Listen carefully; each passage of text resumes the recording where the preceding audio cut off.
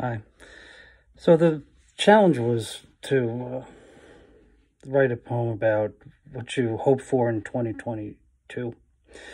And hope is not, one of my big poetic themes. So I kind of wrote about how people play on your hopes and desires and, sometimes take advantage of it. For their own gain and so forth, or sometimes you use hope as a as a crutch, or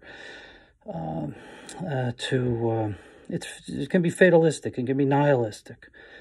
So this is called dowsing desire. Now, dowsing, like using a dowsing rod, DOWSING. So kind of dowsing for people's desires and figuring what their hopes are and using them.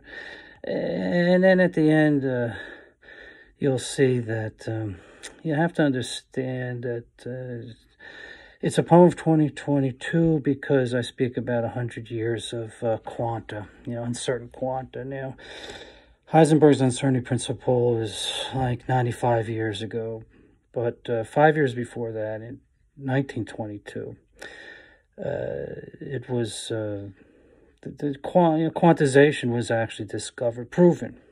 Quantization was proven. It was theorized in 1921, but in 1922, an experiment was run that actually proved quanta. Now, the problem is that these are actions that take place in the micro world, but I really think that people, artists, artists and philosophers, they accepted it at face value. The things in the micro world as if they are realities in the macro world, and we've been living for 100 years under these, to me, false assumptions, about what the macro world really is. So. Dowsing desire.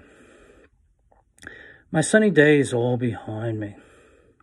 Green screen weather models. Exquisite emotional erections. Palm like a nut for overconfident suckers salivating on shifty sidewalks. Dopamine deception. Like penny slot jingles covering negligible losses. Bagging biopsies. Precarious, precious plastic pouches, sealed with air kisses. Hunted in moonlight, apolitical crosshairs, bleeding heart, towing the cloudy boundary of hope. Hypnosis being self-hypnosis, except when God dangles earth on angel-spun silk string. A century of uncertain quanta, art, diamond-collared poodle, sniffing the didactic back end of dogma. So you could say it's about hope, but it's the opposite side of hope, maybe, or side of hope that, maybe it's worth thinking about. Something that might, if you just reading the word, or hearing the words, when I say a bleeding heart, it's HART, which is obviously, which is a deer, a deer towing the cloudy boundary of hope. So, the deer hopes it doesn't get shot, on a moonlit night. Don't we all?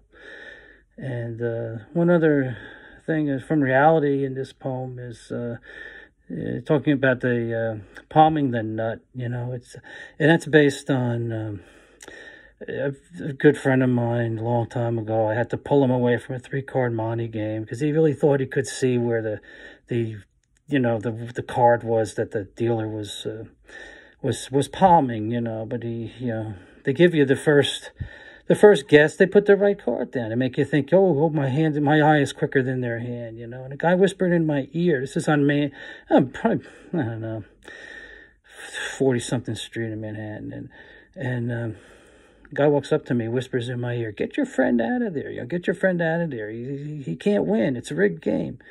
So I'm pulling my friend by the arm because he wants to throw another $20 bill down, which is a lot of money. Probably in 1980 or something like that, 85, somewhere in between there. So this is what hope can do to you. Hope can, lead you down a path you might not want to go down. Anyway, there you go.